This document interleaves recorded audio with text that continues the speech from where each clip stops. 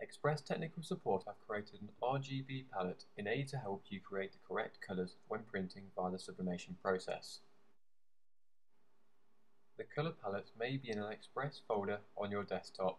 If not, you can download the colour palette from the Express Technical website. Once the palette has been opened in CorelDRAW, you will see 1000 colours spread across 10 different pages. If you zoom in on any one colour, you will see that the RGB values are listed below the colour.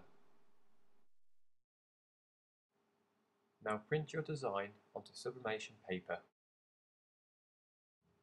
Now press your printouts onto a hard surface, such as a placemat.